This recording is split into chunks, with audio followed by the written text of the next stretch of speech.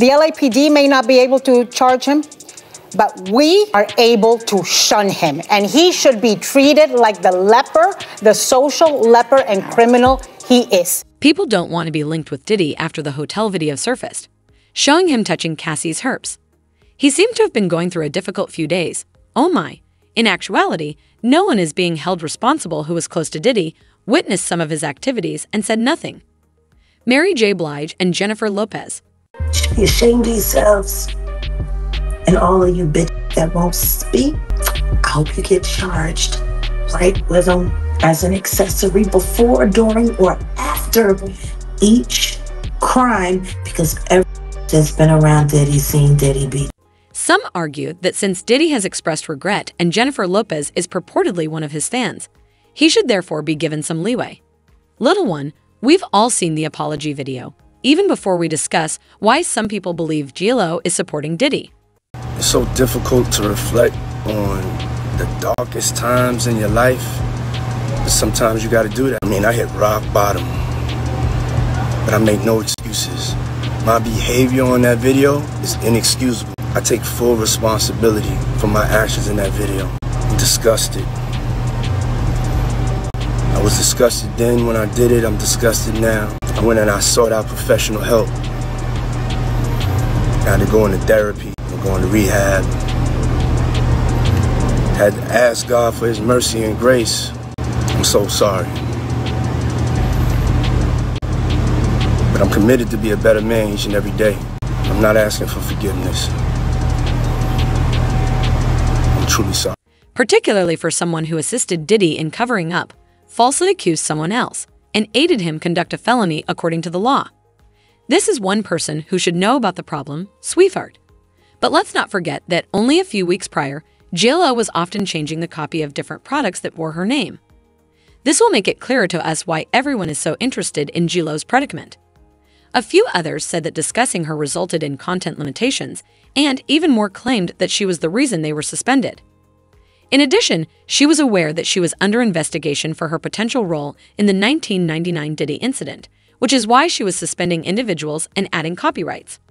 She was out here making sure creators were blocked for, well, essentially just mentioning her, rather than responding to the reasons why people were calling her out. So why in the world would she decide to go that route? Unless, naturally, she sees nothing objectionable about the details that have emerged about Diddy. Lil Rod said that in his lawsuit on the case in which J-Lo was intimately engaged, Diddy had bragging rights about getting away with crimes. And the one that J-Lo was significantly involved in and complicit in was one of the ones he was boasting about. In the end, it was her who entered the club while concealing Diddy's weapon in her handbag, even though she knew it was against the rules. Recently, Natalia, the woman who claimed Diddy was responsible for the 1999 popping incident, promised to keep going until Diddy and J-Lo were made to pay for the destruction that they caused to her life. Shine was prosecuted for the identical offense. Woman who he shot in the face in that 1999, December 27th, 1999, Club New York shooting. I have told everyone ad nauseum since then, even the surgeon who did the surgery, to take the bullet. I got shot in my face with a 9mm. For background, it should be noted that in December 1999, Diddy and J-Lo went to the nightclub Hot Chocolate at Midtown's Club New York. They were there to commemorate the impending release of Shine's CD as well. At 2 minutes to 2 in the morning, Diddy unintentionally knocked a drink out of Matthew Allen's street name, Scar, hand as he was drinking. Indicating that he didn't think it was a mistake, Scar questioned Diddy about whether he had accidentally dropped his drink. Diddy reportedly flung his money at Scar like confetti with the intention of sending a message as well. Scar then saw it as just another slight. At the time, there were rumors circulating that Scar had thrown large bundles of rubber bands at Diddy. Therefore, by scattering money, the two men were attempting to make a message. Club patrons had to fight for their money, but it was given to them quickly. Unfortunately, the disputes did not take long to get hotter. 3 club attendees were hurt when bullets were fired, and Natalia was hit once in the face. When things get risky after running a red light in a 1999 Lincoln Navigator, J-Lo and Diddy were apprehended by the police.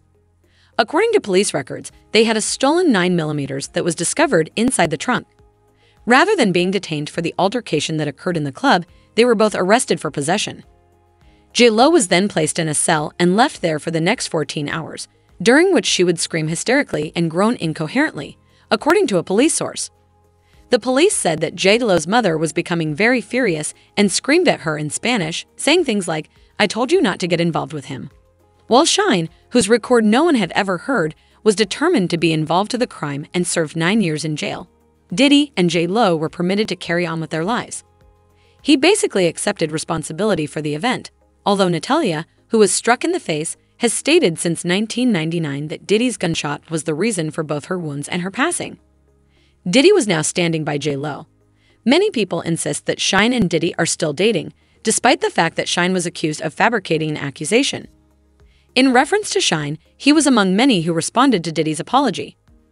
Shine expressed his distaste for Diddy and compassion for the people he felt Diddy's actions had harmed in a shared Instagram post. Shine said, "I strongly condemn seeing Diddy Com's disgusting actions, which were seen on that tape. As the Prime Minister of Belize, as a global citizen, and as the father of a beautiful daughter, I have no business associating with someone who persists in this terrible behavior pattern.